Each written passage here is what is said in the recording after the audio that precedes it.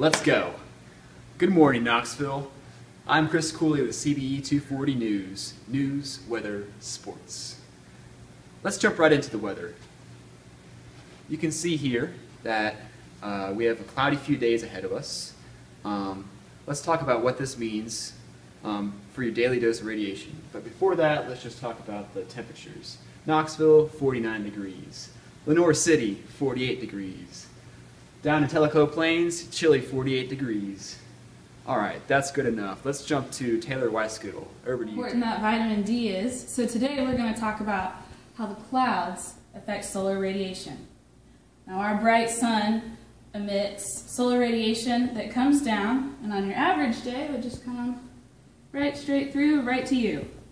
But since there are clouds, a lot of different things are going to be happening. So the clouds prevent some of the solar radiation from reaching the ground because it comes down and then reflects back off up into the atmosphere. Or it can come down and be absorbed by the cloud, making the cloud's molecules have higher energy. Now I do want to emphasize that this is only happening with some of it, so some of it is still going straight through. And the reason for this is clouds are gray bodies. They are not perfect absorbers or emitters like black bodies. Uh-oh, folks, we have some breaking news. We're going to go cut this segment short. All right, going over to Chris at the weather desk. Storm Sangoro has evolved into Hurricane Sangoro.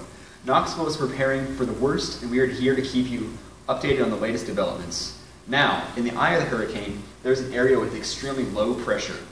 We are talking about air here, so we have to keep in mind and consider pressure modeling with a compressible fluid. On the next slide, you can see that pressure is a function of density, gravity, and height. With density, it's mass over volume, and it's changing. You'll see that later. Gravity, it's a function of length over time squared, and height is the atmospheric height. What this means is that air density will change with height. As you can see in this illustration, as you come closer to sea level, the gas particles become more densely packed due to the gravitational pull of the Earth. So what does this mean for our pressure? We now go back to Taylor, who has a conceptual problem to help us visualize what a compressible fluid pressure profile would look like. So if we look at this column as the eye of the hurricane, what would the pressure change look like as we increase in height?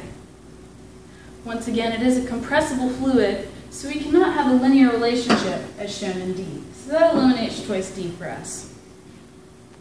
We know that pressure is highest at the ground level where the molecules are most densely packed.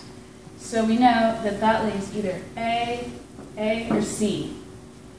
We also know that pressure cannot be negative. So as you can see in choice C, this function is going down towards the negative range and crosses the x-intercept, which leaves us with A, which is an exponential decay function and will never actually cross the x-intercept. Now, in a CBE 240 News First, we have decided to experimentally determine if these results are indeed true. Chris and I will be launching a weather balloon into the eye of Hurricane Sangoro to take vital measurements for Knoxville. Now, this is a CBE 240 first, and probably a first in television in general, and it will be dangerous. But we are dedicated to bringing you the information you need to know.